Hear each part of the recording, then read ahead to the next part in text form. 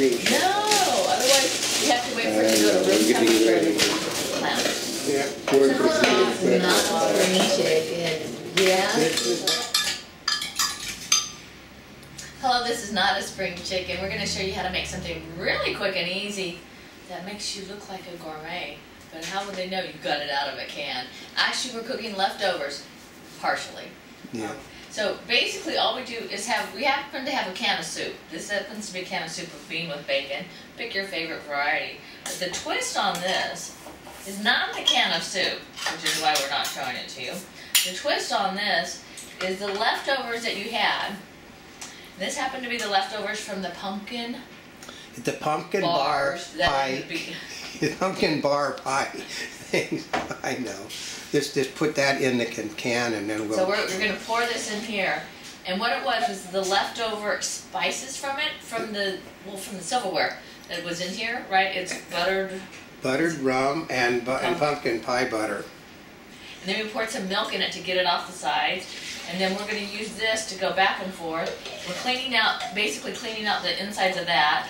Yeah. And cleaning out the sides of this. I know. And they say you want to show people what you can do in a hurry and really surprise the daylights out of them. And you don't waste anything. That's right. You're not wasting anything. You're in fact saving stuff. You're giving it a unique twist that actually makes it taste gourmet-like. And you're thinking, well, if I like it, how am I supposed to replicate it?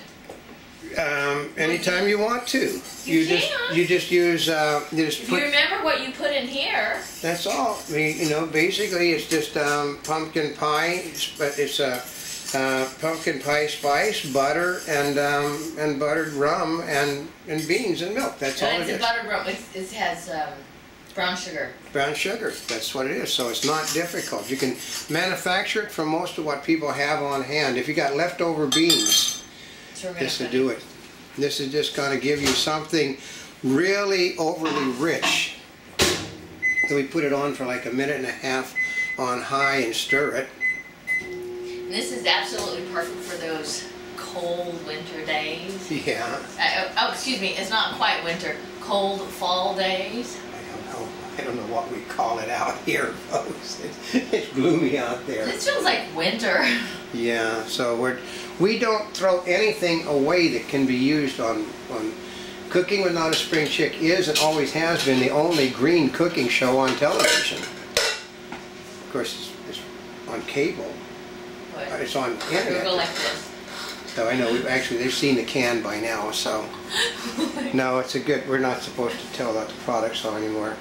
But what we can do is tell you that we pick up stuff when it's on sale, and then we go to the pantry and we pull out from the pantry and we use what we have from the pantry. We use what we have. So, and you're going, why? It's like, there's some great brands for different types of soup. If you have some favorite brands, grab what you like and just use that. Just stock it in your cupboard so that when you want something, you have it there. It's just like you don't have to go run out and buy it. The other day we got a great deal on corn and cream of mushroom soup. Cream of mushroom soup is a god-awful expensive. $1 a can. Yeah, $1 a can. And it's not out. It's nowhere near out of date. They changed the packaging on the cans, the label, the packaging. So they're removing all of the stuff because it no longer matches with the labeling they have. And cream of mushroom soup is actually a really good base to have on hand. Yeah, you can use it for all sorts of cooking. And so we're just going to mix this up a little bit. Yeah. I mean, you can really make some really... How much longer? Let's give it another 1 minute now, and it should be done, ready to eat. Remember, if you don't stir this thing after a minute and a half, it's not going to warm up, folks. But cream of mushroom soup, you know, people think, well, okay, we use it for pastas, but mix it with mashed potatoes. And you've got yourself an ungodly, a little mashed potatoes and some rosemary in it, and you have made yourself, or garlic, and you really made yourself some unbelievable soup. Or use it as a, are you ready for this? As a gravy. Yeah. Just thicken it up a little bit. You can also here's another one.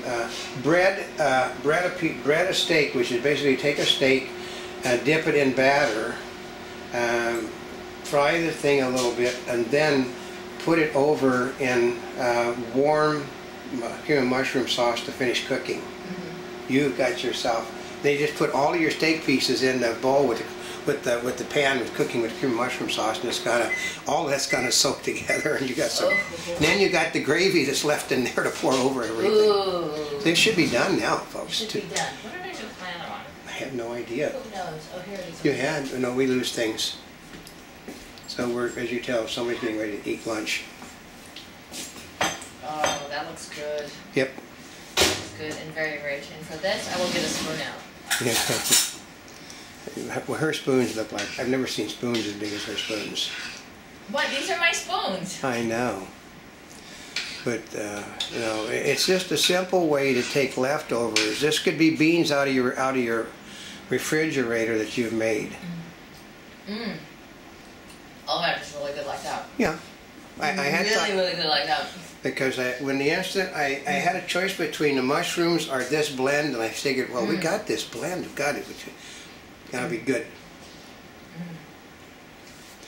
We were going to use it for eggnog. Yeah, but I decided that food comes first because she starts to. Oh, this is really good. Yeah, well, guess who's eating all of that, folks? How do you keep a figure when she eats like that? No, but this is like we're trying to do things in 10 minutes. This was god awful less than 10 minutes. This was done in like 5 minutes. And if you got canned beans, or if you have beans in the refrigerator, bean soup that you have left over, or anything, you can do it just this quick. So milk, brown sugar, butter, pumpkin spice. Yeah, it's how flavored to your taste. Yeah, but it just gives you something a little bit different from leftovers.